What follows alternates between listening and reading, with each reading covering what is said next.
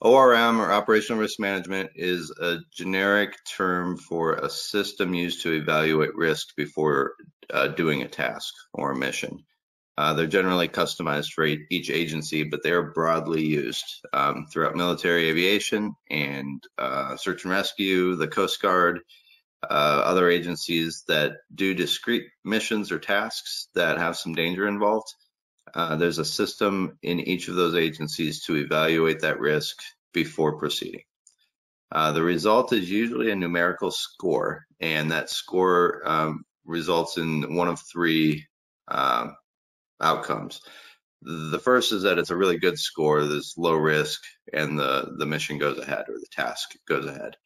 The second is that there's a medium score that entails substantial risk, and that requires higher level approval before the task or mission goes ahead. And then the third is that the risk is just through the roof, a very high score, and for that reason, that's our reason for not going ahead. That happens in search and rescue. One example is a call, and we actually had one last year during a windstorm, during a fairly strong wind event that was affecting the area of the county where the call was happening. Our route to it would have been through some substantial timber, and the risk was judged too extreme, and we didn't go ahead. SARGAR is a search and rescue simplified field expedient version of ORM, Operational Risk Management. I'm not sure, honestly, who developed it in its current form, but it seems to have roots in what the Coast Guard does. And SARGAR means search and rescue, green, amber, red. It's a color-coded system. And yes, it's all subjective. Even the scored, numerically scored systems, they're all subjective as well. There might be pieces of it where you get into weather, wind conditions, where there's actual objective scores for different conditions. But for the most part, risk evaluation is subjective. It's still structured, though. It walks us through certain categories of risk, encourages us to communicate about those categories of risk, to identify things that may be risky, and to talk about ways we can mitigate or reduce the risk of those categories. It empowers everyone on the team to be a part of that risk evaluation, and you as SAR volunteers should feel that. Should feel that you are empowered to be a part of the team's evaluation of its risk. You do not just blindly go out and say, yeah, I'm sure it's going to be fine because someone told me to go do this. You should be an active participant in evaluating the risk, your own risk and the team's risk, and speaking up about your opinions about each of the categories evaluated. Final point there is it provides a basis for individuals and teams to exercise what is both a right and a responsibility to refuse assignments. So there is such a thing as refusing an assignment because of risk, and the way that we communicate that we're refusing an assignment is to say that we've evaluated it through SARGAR, and here are the categories that show extreme risk, and it's just not tenable for us to continue. At least as directed. So we'll get back to that later, what happens when we refuse an assignment. Excuse me.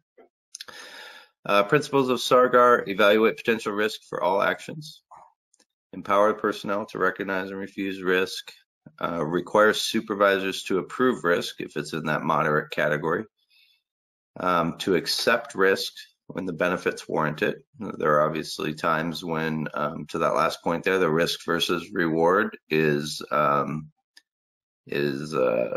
calculation that we use to, we consider, and we go ahead with something that's risky, such as a tech rescue high angle operation. It's always not without risk, risk of rock fall, risk of equipment failure, risk of someone dropping someone. There's high risk there, but reward, if we're rescuing someone, the reward could be high as well. So we do that analysis and move ahead or don't. The form for SARGAR is pretty simple. It is this white box on the right side of the screen.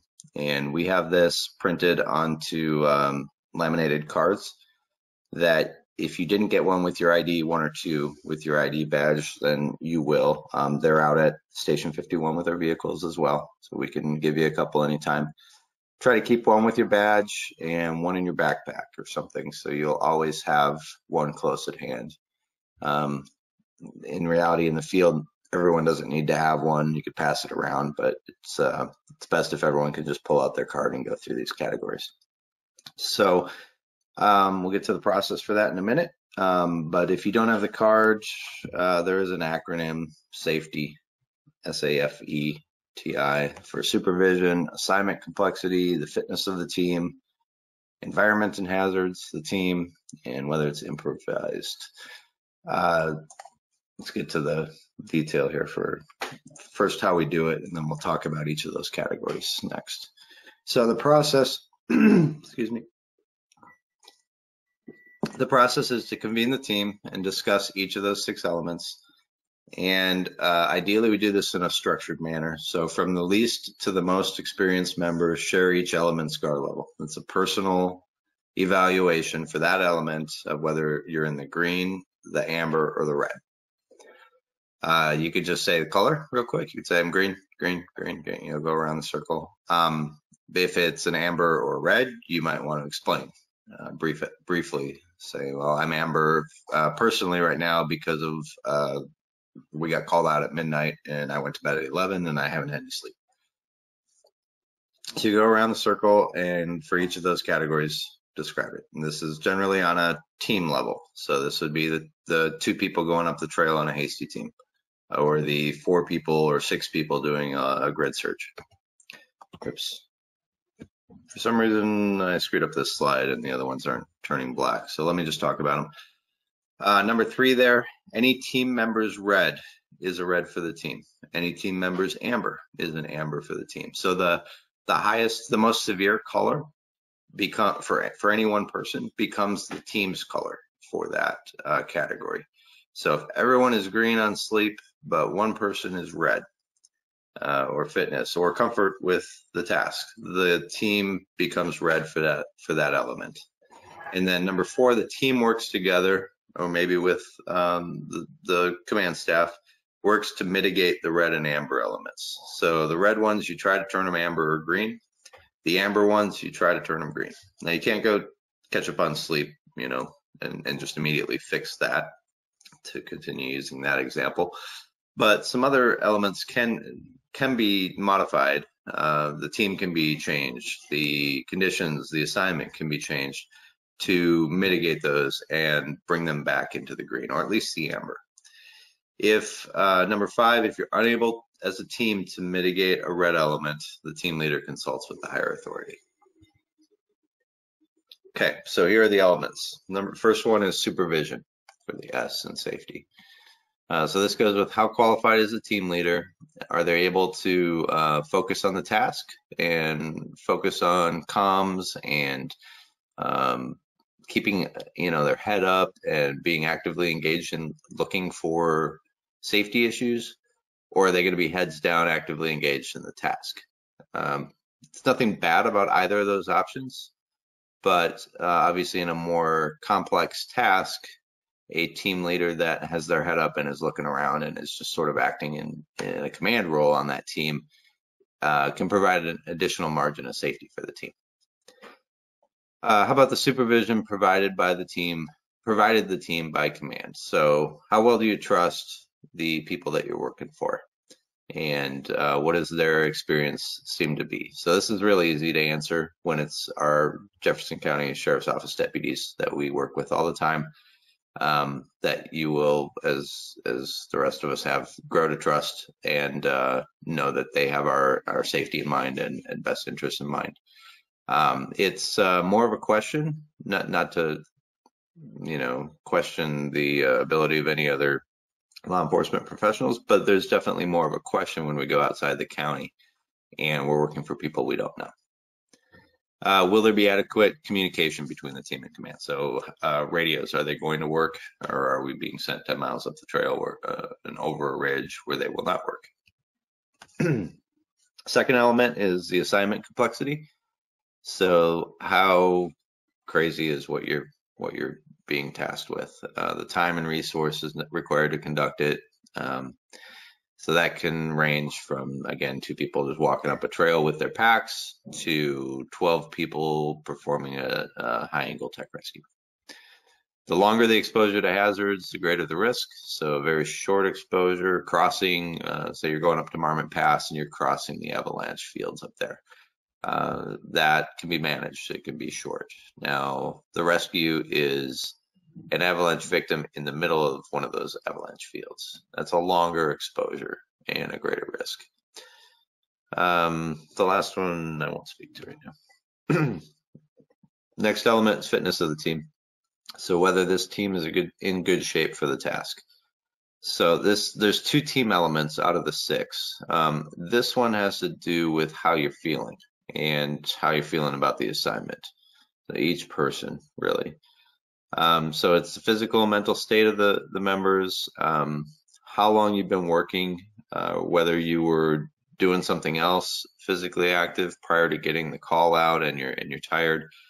And then the separate consideration, especially if we're going to a recovery call, is the comfort level of each person on that team with, the traumatic find of somebody from an airplane wreck or something. So that is really the individual fitness, but then, as I said, it rolls up into the team. So if an individual is red, the team becomes red. This is one that you can imagine how we would mitigate this. We can always swap people out. The E stands for environment and hazards, the 4th element here. So this is when you're going out, the weather, the terrain.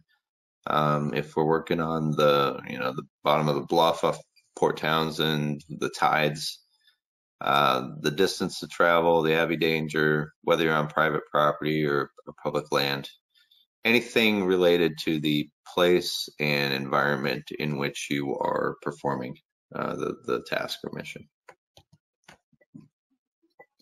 So I said there were 2 team elements, and this 5th one is the second team one.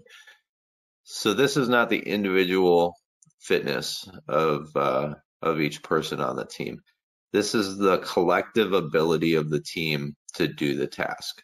So I'll use the tech rescue example again. And Hamp has spent his week, I think he's finishing today, in tech rescue class with the fire departments. So let's assume that we have a team composed of Hamp, very qualified, fresh out of getting his certification for rope rescue. And then we have everyone else on this call, except me. So everyone else is new, and we're going to go do a high angle rescue. That group has never done a high angle rescue together. Hamp might be fresh out of class, but the team as a whole has never done this kind of work together, is not experienced working together on this. And the majority of the people on this call probably haven't done any of that work at all. So this would be a red, for this team to go out and do a tech rescue call. Now that call may still need to get done, but this team composition isn't suitable for it. So we need to swap some people. Another thing that figures into the team is what they're carrying, and are they able to carry what they need to do the task. So it's the individual and team equipment, whether the team can bring a litter and the ropes up necessary to accomplish the task, whether we rolled out to if we rolled out to a call and we didn't bring one of the JSAR vehicles, so we don't have rescue rated ropes and the litter and everything, and we're going to try to do it with cobbled together equipment, that would be a red for this kind of task. So just some examples of what the team composition means. Again, distinct from whether everyone is well rested and ready for the call. And the final element here, is the task improv or planned? Do we know what we're getting into or not? This is almost always going to be amber. I mean, we just search and rescue is generally a dash into the unknown. We might have some information, but we don't know exactly where someone is. We don't know exactly how well they've conveyed their location and circumstances, either by phone or by runner or by inReach. Communication can generally be poor, and we just don't have that great of information. So we send more up the trail than we need usually and turn it around when we don't need it. But a lot of what we do, you can right off the bat say it's improvisation. Now, have we done it before in training? That's a good question. Again, going back to the tech rescue thing, we have someone over a bank off the bluff at Port Townsend. We've done that before in training. We've done it in dog rescues. It's improv, but we've been there. We've got the semblance of a plan together, so it's been thought through. The final point here is another important consideration not to drop. Have alternatives been considered? For any task that we go out and do, there's always an alternative that may not come to mind if the only tool in your toolbox is a ground search and rescue team and some ropes and a litter, then that's all you're going to consider as an alternative. But we have a lot of other tools. For one thing, on our most recent call, we used ATVs to get to the scene, and in the end, mitigated the requirement for a helicopter because we had ATVs. So there are always some alternatives. They may not be good ones, but they're worth considering. All right, so those are the 6 elements, and I see now on the next slide why I couldn't get the other 3 things to work. I apologize now for the confusion here. You'll see it when I successfully flip the slides here. Okay, so those were the elements to discuss, and then number 3, 4, and 5, here's the rest of the process I already talked about. All right, so what happens after this? You proceed with the green elements. You can drop those from further discussion. With amber and red elements, and you'll almost always have some, you can proceed after you mitigate them to green. No further approval necessary. Just sort through what the issues are that caused safety concerns, mitigate them to where everyone's comfortable with green on them, and then proceed with the call. Third option here is to proceed with unmitigated elements, but you can only do that with team comfort. So everyone on the team saying, yeah, I know we have some ambers and reds, but I'm comfortable with it. Risk versus reward. We're going to go do this, and we're going to do it safely and with our heads up, knowing that there's some risk, but we're going to proceed. And you also need higher level approval. So you have some reds and for reds at least. If you're unable to get them down to ambers or greens, then you need to go to whoever gave you the assignment and say, these are our red concerns. The team's still comfortable proceeding, but we need your approval to proceed as well. Last possible outcome here is that the task is refused, delayed, reassigned, canceled, or replanned. All of those are options. So let's talk about some of those options. So for each of the categories down the left there, the 6 categories, and there's some ideas for what you can do to change it. I've already talked through a few of these, but supervision, basic ICS things, establish clear chain of command, provide for better communication, like establish a radio relay if we weren't going to be able to talk to command on the air. For assignment complexity, you can change the plan, you can add to the team, you can add equipment, you can add experts in that type of assignment. For the fitness of the team, you can change out people or you can delay for a rest. You can shut down an assignment for a while and take a 2-hour nap and get back to it. For the environment, we can't change the weather, but we can delay, which we've done before. We can reduce the exposure to hazards. We can talk about ways to avoid them. Or we can talk about doing extra safety precautions, like using PPE in a rockfall area. We'd put on helmets because we're going to be working under a face with loose rock. So there's always some way to mitigate environmental hazards. Not all of them, but a majority. The team If the team, again, I talked through some of this, you can adjust the team equipment or composition or make the team bigger or smaller to suit the task. And then for these cases where it's improv, slow down, think, plan, anticipate, and seriously talk through alternatives. Include everyone in the team that was assigned to it, and maybe other people, to consider alternatives to what we're rushing into. When to refuse an assignment. This doesn't happen very often, but it should happen when there are risks with which any of the team is not comfortable. So first, we try to mitigate the red and amber elements.